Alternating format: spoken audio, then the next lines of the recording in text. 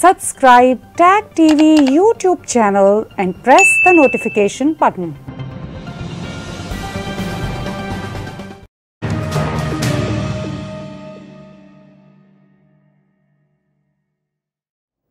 Tag TV के बिला तकल्लुफ़ news analysis में आज हम बातचीत करेंगे अमेरिका की फॉरेन पॉलिसीज़ के हवाले से। जब अमेरिका की बात होती है तो अमेरिका को दो एंगल से देखा जाता है, एक अमेरिका के अंदर और एक अमेरिका के बाहर, यानी पूरी दुनिया में उसका क्या असर है।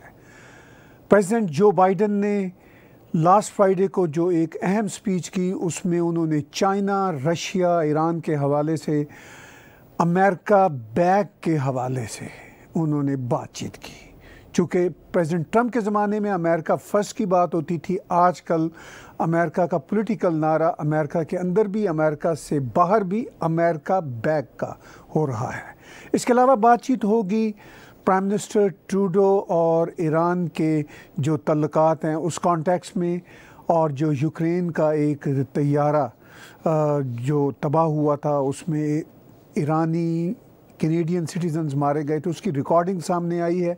नेशनल पोस्ट कनाडा के एक बड़े न्यूज़पेपर ने ये एक न्यूज़ स्टोरी छापी है कि क्या जस्टिन ट्रूडो उस पर कोई एक्शन लेंगे या नहीं लेंगे।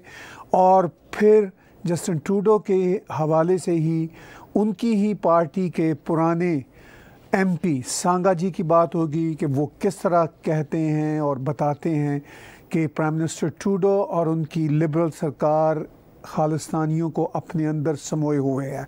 इसके अलावा बातचीत होगी भारत के डिफेंस के हवाले से।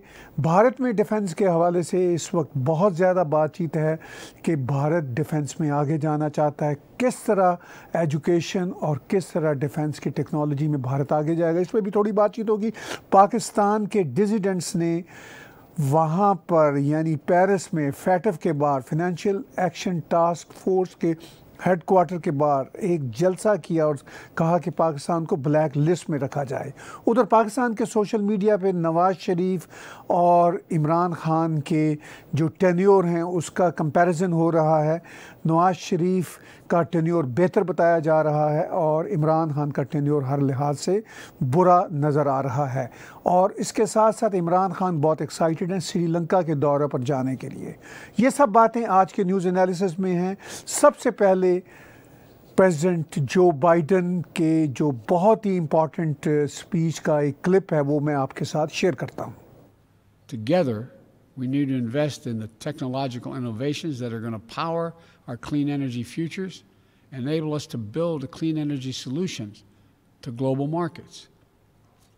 The threat of nuclear proliferation also continues to require careful diplomacy and cooperation among us. We need transparency and communication to minimize the risk of strategic misunderstanding or mistakes. That's why the United States and Russia, notwithstanding other competition, extended the New START Treaty for an additional 4 years once I was sworn in. That's why we said we're prepared to re-engage in negotiations with the P5+1 on Iran's nuclear program. We must also address Iran's destabilizing activities across the Middle East. And we're going to work in close cooperation with our European and other partners as we proceed. We'll also work together to lock down fissile and radiological material to prevent terrorist groups from acquiring and using them. President Joe Biden का अब ये ज़ोर कि America is back, उनकी जो foreign policies हैं उसके साथ साथ जो क्लाइमेट चेंज के हवाले से उनकी जो स्टेटमेंट्स हैं वो इस वक्त दुनिया की जो हेडलाइंस हैं उनका हिस्सा बनी हुई हैं। प्रेसिडेंट जो बाइडेन वाज़े तौर पर इस बात पे ज़ोर दे रहे हैं कि वो अमेरिका बैक की पॉलिसी पर काम करते हुए रशिया पर अपना हाथ सख्त करेंगे, और उसके साथ साथ ईरान के साथ जो प्रेसिडेंट ओबामा के ज़माने की जो सिचुएशन थी उसको शायद वापस लाना चाह रहे हैं। इसी का नाम अमेरिका इज़ बैक पे है। और क्या चीन के साथ जो उनकी पॉलिसीज़ हैं वो भी क्या बराक ओबामा के ज़माने की वापस आएंगी, वो एक ख़तरे की घंटी है। उस पर हमें रली मिली राय मिल रही है, चाहे टोनी ब्लिंकन स्टेट सेक्रेटरी हों, चाहे प्रेसिडेंट जो बाइडन खुद हों, उनकी जो रोज़ बरोज़ जो स्टेटमेंट्स आ रही हैं उसमें चाइना के साथ रिकन्सिलिएट करने की भी बात होती है और साथ साथ टफ हाथ दिखाने की भी बात होती है, और इसके साथ साथ ईरान के हवाले से जो न्यूक्लियर डील है उसके कॉन्टेक्स्ट में दुनिया में बहुत सारे कंसर्न्स पाए जाते हैं। प्रेसिडेंट जो बाइडन इस कॉन्टेक्स्ट में वाज़े तौर पर कहते हैं कि हम ईरान की जो न्यूक्लियर प्रोलिफरेशन की जो सिचुएशन है उसको एक्सेप्ट नहीं करेंगे, लेकिन बातचीत के अमल को आगे बढ़ाने में कोई दिक्कत नहीं होगी। इसी कॉन्टेक्स्ट में जो बाइडन का कहना है वो ईरान के फॉरेन मिनिस्टर जवाद शरीफ जो हैं वो बार बार कहते हैं कि हमें इससे कोई फ़र्क नहीं पड़ता कि अमेरिका में कौन सी सरकार कौन सी रजीम आती है, हमें हमारे काम से कंसर्न है। उनका अपना कहना अपने कॉन्टेक्स्ट में दुरुस्त है कि क्या ईरान को जो सैंक्शन इस पर लगी हुई हैं उसमें कितना रिलीफ मिलता है, ईरान को नेगोशिएशन टेबल पर कितना इन्वॉल्व किया जाता है, चाहे वो अफ़गानिस्तान का पीस प्रोसेस हो, चाहे ईरान की अपनी सैंक्शंस का मामला हो जो सबसे बड़ा मामला है। लेकिन दुनिया के जो स्टेक होल्डर्स हैं वो इस पर बहुत क्रिटिकल हैं कि प्रेसिडेंट जो बाइडन या यूएस का स्टेट डिपार्टमेंट ईरान को किस तरह डील करता है, चाइना को किस तरह डील करता है।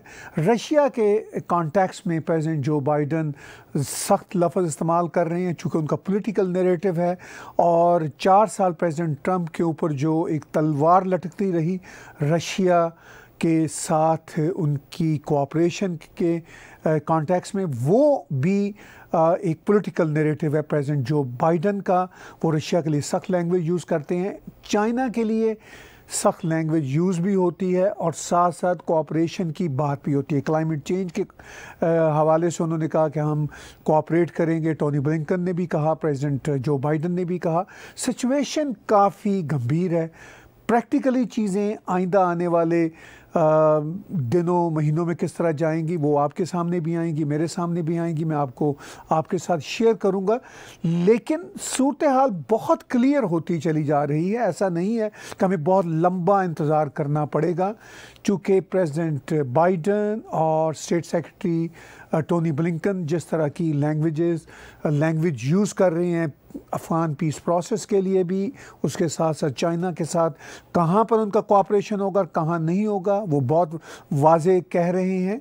लेकिन अमली तौर पर कैसे होगा ये आने वाले दिनों में पता चलेगा। बहुत लंबा हमें इंतज़ार नहीं करना पड़ेगा, बहुत जल्द हमें पता चल जाएगा। क्योंकि कोविड का भी मामला है और कोविड के ज़िम्न में अमेरिका सबसे ज़्यादा इफेक्टिव कंट्री है, 5 लाख से ज़्यादा डेथ्स हो चुकी हैं। इस इशू पर मैं ख़ास तौर पर बात अपने 1-2 रोज़ के न्यूज़ शो में ज़रूर करूँगा।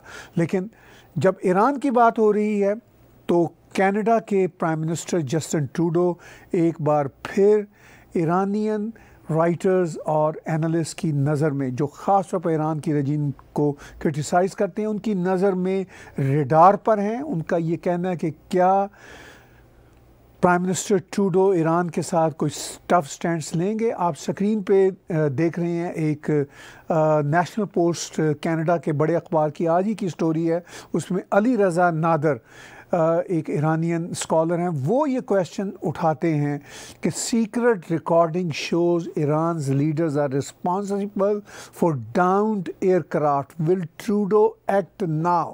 उसके नीचे एक पिक्चर है जिसमें कनाडा के फॉरेन मिनिस्टर तब के और प्राइम मिनिस्टर जस्टिन ट्रूडो खड़े हैं और जवाद ज़रीफ के साथ हाथ मिला रहे हैं जो ईरान के फॉरेन मिनिस्टर हैं। और ईरान के ही राइटर अली रज़ा नादर ये क्वेश्चन उठा रहे हैं कि secret recording shows Iran's leaders are responsible for down aircraft, will Trudeau act now. तो क्या प्राइम मिनिस्टर जस्टिन ट्रूडो वाकई एक्ट करेंगे या नहीं करेंगे, ये एक बहुत ही बड़ा सवाल है। प्राइम मिनिस्टर ट्रूडो की दूसरी सरकार है, पहली इनकी मेजॉरिटी गवर्नमेंट थी, अब माइनॉरिटी गवर्नमेंट है। प्राइम मिनिस्टर ट्रूडो बहुत सारे मामलात में बहुत इमेच्योर जो इनका रवैया है मेरी ज़ाती राय में हमारे सामने आ रहा है। चाहे भारत के साथ इनका ताल्लुक़ हो, चाहे ईरान को हैंडल करने की या टैकल करने की बात हो, चाइना को हैंडल और टैकल करने की बात हो, प्राइम मिनिस्टर जस्टिन ट्रूडो बहुत इमेच्योर और वीक नज़र आते हैं इन सब चीज़ों में। भारत के साथ तल्लुकात ख़राब किए और ईरान और चाइना जहां तल्लुकात टफ करने थे वहां ये लीनियट रहे। ये एक बहुत बड़ा सवाल है। और इन्होंने recently prime minister Justin Trudeau ने अपने ही एक एमपी को लिबरल कॉकस से निकाला, चूँकि उनके साबिक एमपी रमेश सिंह सांगा जो सिख कम्युनिटी से ताल्लुक़ रखते हैं, हमारे स्टूडियो के बिल्कुल साथ वाली राइडिंग है ब्रैम्पटन सेंटर, उससे वो इस वक्त एमपी हैं। इस वक्त वो इंडिपेंडेंट एमपी के तौर पर काम कर रहे हैं बिकॉज उनको लिबरल कॉकस से निकाल दिया है। वो बहुत अरसे से, 1 साल से ज़्यादा अरसे से क्रिटिसाइज़ कर रहे हैं अपनी ही पार्टी यानी लिबरल पार्टी को कि वो खालिस्तानियों को एकोमोडेट करते हैं। उन्होंने पिछले हफ्ते कनाडा की पार्लियामेंट में वर्चुअल स्पीच देते हुए खुलकर कहा कि वो इस बात के ख़िलाफ़ हैं कि उनकी अपनी सरकार, कनाडा की सरकार इसी कैनेडियन पार्लियामेंट में खालिस्तानी एलिमेंट्स को एकोमोडेट कर रही है। उनका वीडियो क्लिप मैं आपके साथ शेयर करता हूं। Thank you, Mr. Speaker. I'm a proud Sikh by birth. Like Sikhs in Canada, I'm not a Khalistani extremist or a sympathizer. However, there are few Sikhs in Canada as well as in this house. On December 13, 2018, Minister of Public Safety removed religious Sikh word from the terrorist threat to Canada report 2018. And the Sikh community was grateful. But few unsatisfied Sikh MPs stood against their own government, used all the tools in their with their ulterior motive and pressurized the government and got removed the Khalistani extremism out of the report. Their hidden agenda was to camouflage all the names from long time linked to the movement, even their own near and dear ones. Security of Canada is a paramount, but they compromised it. Shame on their part to pander extremism in Canada. History will not forgive them. Mr. Speaker, thank you very much.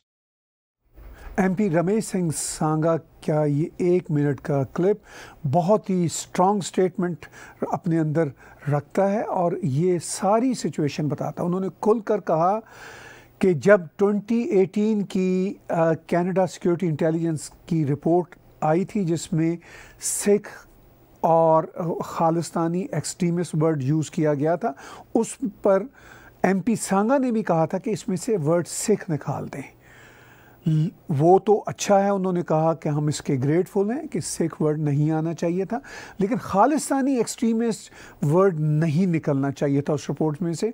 उनका ये कहना है कि इसी liberal party में, इन्हीं की सरकार में एमपी मौजूद हैं जिन्होंने पूरा दबाव डाला लिबरल सरकार पे और खालिस्तानी एक्सट्रीमिज़म को भी वहाँ से निकलवाया। उन्होंने कहा कि इसका जितना भी विरोध किया जाए कम है, इसको नहीं निकालना चाहिए था। उन्होंने कहा ये शेम है, इससे कनाडा की सिक्योरिटी कंप्रोमाइज़ हुई है। एमपी सांगा का कहना वाकई ही बहुत रेलेवेंट है, इसलिए कि कनाडा की हिस्ट्री का सबसे बड़ा जो टेररिज्म का नून और प्रूवन एक्ट है वो खालिस्तानी एक्सट्रीमिज़म के साथ ही जुड़ा हुआ है। वो एयर इंडिया बॉम्बिंग थी जिसमें 331 लोग मारे गए थे, कैनेडियन मारे गए थे। तो एमपी रमेश सिंह सांगा का बार बार लिबरल सरकार से ये मुतालबा गलत नहीं है। उनका सिर्फ मुतालबा ही नहीं है, वो इसको एक्सपोज भी करते हैं और इसमें प्राइम मिनिस्टर जस्टिन ट्रूडो की अपनी वीकनेसेस, अपनी कमज़ोरियाँ, उनकी सरकार की कमज़ोरियाँ हम सबको नज़र आती हैं। आज के न्यूज़ बुलेटिन में हम बातचीत कर रहे हैं बहुत सारे मुद्दों पे। आपने अमेरिका, इंटरनेशनल सिनेरियो, जियोपॉलिटिक्स और हमारे कनाडा के कॉन्टेक्स्ट में जो अहम बातें हैं वो सुनी। अब मैं भारत और पाकिस्तान की तरफ जा रहा हूँ। भारत में प्राइम मिनिस्टर नरेंद्र मोदी और डिफेंस मिनिस्टर बहुत ही वाज़े शब्दों में कह रहे हैं कि हमें भारत के डिफेंस को बहुत स्ट्रॉन्ग करना है।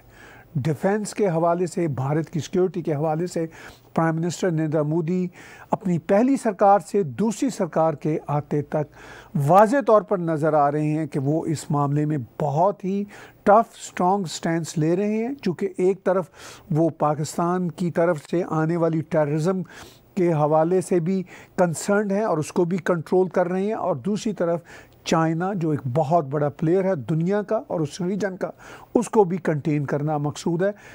इसीलिए प्राइम मिनिस्टर नरेंद्र मोदी और उसके साथ साथ डिफेंस मिनिस्टर भारत के, उन्होंने वाज़े तौर पर आज डिफेंस सेक्टर में जो वो काम करना चाहते हैं, जो आगे बढ़ोतरी लेकर आना चाहते हैं, उस पर बातचीत की। इस वीडियो क्लिप में सुनिए प्राइम मिनिस्टर नरेंद्र मोदी और भारत के डिफेंस मिनिस्टर की ओपिनियंस।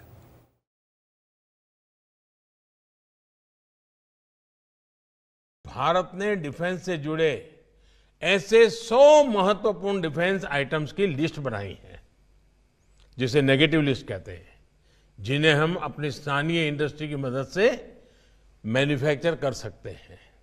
इसलिए टाइमलाइन इसलिए रखी गई है ताकि हमारी इंडस्ट्री जरूरतों का पूरा करने का सामर्थ्य हासिल करने के लिए प्लान कर सके। सरकारी भाषा में ये नेगेटिव लिस्ट है, लेकिन मैं इसको जरा अलग तरीके से देखता हूं। जिसको दुनिया नेगेटिव लिस्ट के नाम से जानती है, मेरी दृष्टि से ये आत्मनिर्भरता की भाषा में पॉजिटिव लिस्ट है। ये वो पॉजिटिव लिस्ट है जिसके बल पर हमारी अपनी मैन्युफैक्चरिंग कैपेसिटी बढ़ने वाली है।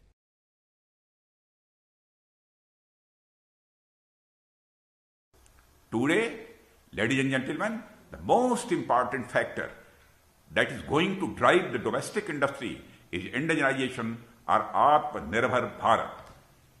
We understand that this may lead to higher initial costs.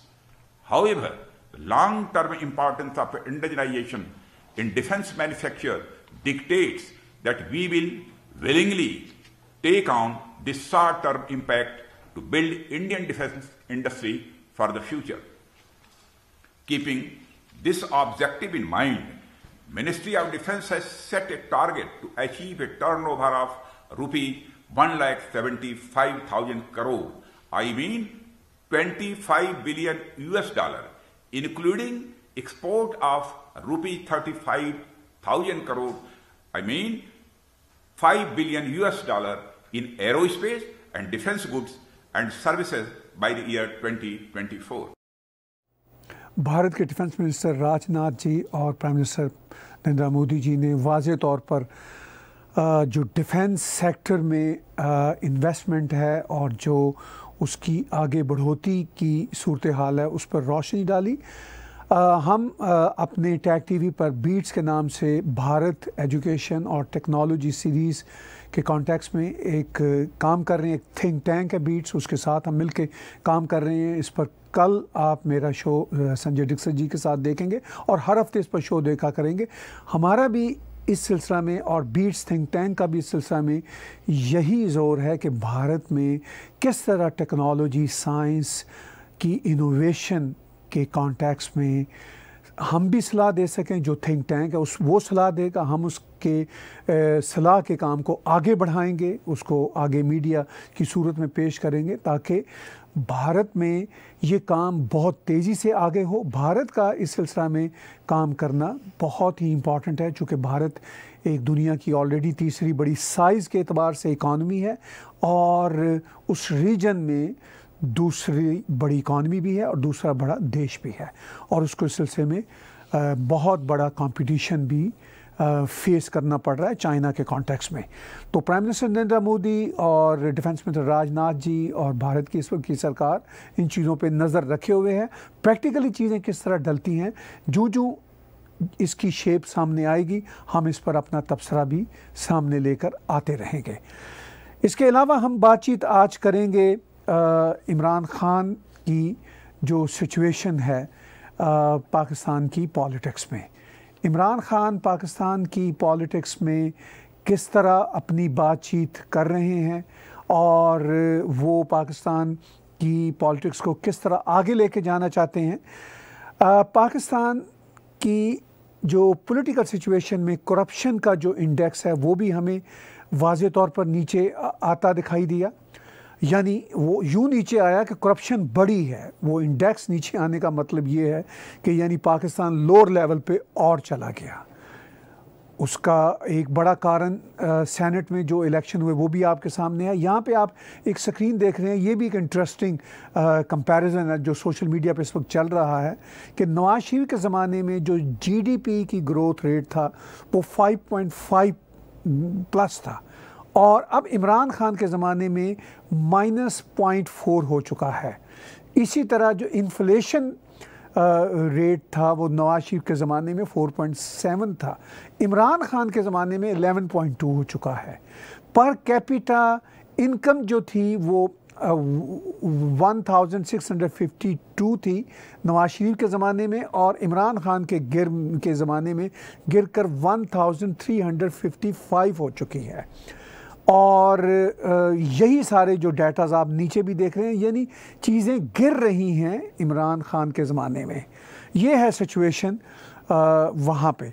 अब हम इलेक्शन के सिलसिले में जो सेनेट के वहाँ पे फिर हो रहे हैं, इमरान खान क्या कहते हैं, और फिर ऑफ कोर्स पाकिस्तान में इलेक्शन 3 साल बाद आ जाएंगे अगर ये अपनी सरकार 5 साल पूरे कर सकी तो। अब उन्होंने एक ट्वीट में कहा है इमरान खान ने, आप देख सकते हैं कि have always struggled for fair and free elections, so even though there is no legal compulsion to do so before election commission Pakistan announces results, I would request our PTI candidate to ask for repolling in the 20 polling stations opposition is crying hard over in the Daska National Assembly 75 by election। तो इमरान खान का views ये एक tweet जो अभी 2 घंटे पहले सामने आया, इसमें उनका ये एक तरह से चैलेंज कि हम ट्रांसपेरेंसी की तरफ जा रहे हैं। हालांकि वो वीडियो पूरी दुनिया ने देखा कि किस तरह पीटीआई के सेनेटर्स ने पिछले सेनेट में पैसे लेकर, करोड़ों रुपए लेकर ख़रीदो फरोख्त की। इमरान खान शायद वो एम्बेरसमेंट को धोने के लिए इस तरह का वीडियो जो इस तरह का ट्वीट है वो दे रहे हैं, इस तरह के अपने वीडियो स्टेटमेंट भी देते हैं। लेकिन पूरी दुनिया में सिचुएशन इमरान खान की बिल्कुल एक्सपोज हो चुकी है। पता चल चुका है कि ये बातें करने की हद तक तो बड़ी फैंसी बातें करते हैं, मगर जब बात आती है प्रैक्टिकल ग्राउंड रियलिटीज़ की तो ये कहीं पर भी नज़र नहीं आते, यानी इनकी परफॉर्मेंस हमें कहीं पर भी नज़र नहीं आती। लेकिन बहरहाल इमरान खान इस वक्त श्रीलंका जाने के लिए बड़े एक्साइटेड हैं और उन्होंने 2 रोज़ पहले ही अपने एक ट्वीट में कहा, प्राइम मिनिस्टर श्रीलंका को टैग करते हुए कि thank you for your invitation prime minister Sri Lanka, looking forward to my visit to further strengthen the friendship and cooperation between our 2 countries। पिछले दिनों मीडिया में खबरें आई थी कि इमरान खान को जो दावत दी गई थी कि श्रीलंका की पार्लियामेंट में वो एड्रेस कर सकते हैं, वो शायद वापस ले ली है, लेकिन उनका विज़िट होगा। लेकिन कोई पता नहीं, किसी वक्त भी ये प्लान दोबारा बन जाए। मगर श्रीलंका ने जो उनको इन्विटेशन दी थी पार्लियामेंट में एड्रेस करने की, वो इसलिए वापस ली कि ख़दशा यही था कि इमरान खान अपनी तोते वाली रट रटेंगे कश्मीर के हवाले से और भारत और श्रीलंका के जो बहुत अच्छे ताल्लुकात हैं उसमें दरार आ सकती है। ये एक सिचुएशन है इस हवाले से। तो बहरहाल ये देखेंगे कि इमरान खान का दौरा कैसा रहता है, क्या बातें होती हैं और क्या उसके रिज़ल्ट सामने आते हैं। आखिर में मैं बात करूंगा उन डिसिडेंट्स की जो पेरिस में बैठे हुए हैं और पूरी दुनिया में वैसे तो बैठे हुए हैं, और उन्होंने पेरिस में फाइनेंशियल एक्शन टास्क फोर्स के बाहर, यानी पाकिस्तान के डिसिडेंट्स ने फाइनेंशियल एक्शन टास्क फोर्स के हेडक्वार्टर के बाहर 2 रोज़ पहले एक बड़ा प्रोटेस्ट किया और उन्होंने अर्ज किया फैटफ को कि वो पाकिस्तान को ग्रे लिस्ट से निकाल के ब्लैक लिस्ट में शामिल करें। ये पाकिस्तानी रेजिडेंट्स हैं, वो ये मुतालबा कर रहे हैं फैटफ से। उनका ये कहना है कि पाकिस्तान की आर्मी पर जितनी सख्तियां लगें इंटरनेशनल फोरम्स पर उतना ही पाकिस्तान की मासूम गरीब आवाम के लिए अच्छा है, क्योंकि पाकिस्तान की आर्मी वहाँ पर जिसे कहते हैं बेलगाम घोड़े की तरह जो वहाँ के माइनॉरिटीज़ हैं, डिसिडेंट्स हैं, उनको मारती है, उनके साथ बुरा सलूक करती है। तो इन डिसिडेंट्स का ये कहना है कि पाकिस्तान आर्मी पर जितना दबाव इंटरनेशनल प्लेटफॉर्म्स पर आ सके वो उतना ही अच्छा है, क्योंकि उसका ये फ़ायदा होगा कि पाकिस्तान पर दबाव बढ़ेगा और शायद ये जुल्म करना कम कर दें, ख़त्म तो नहीं करेंगे, ये डिसिडेंट्स का कहना है। इस सिलसिले में पेरिस में जो प्रोटेस्ट हुआ, मैं उसकी झलकी आपके साथ यहाँ पर शेयर करता हूँ।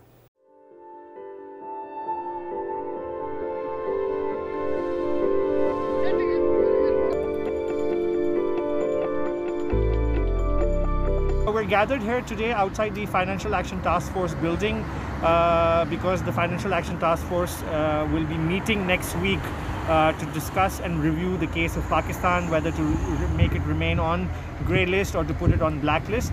And we want to remind today the idea of this protest was to gather dissidents from Balochistan, from Pashtun areas, from Tibet, from Hong Kong, from the Uyghur community, and gather them together and build a united front to remind people of the Pakistan-China nexus and to remind people that, to remind the Financial Action Task Force, Europeans and the governments here that Pakistan should be held accountable for its continued support to terror groups and for its continued support to terror financing, and the FATF should not come under the pressure of China and should not be blackmailed by China.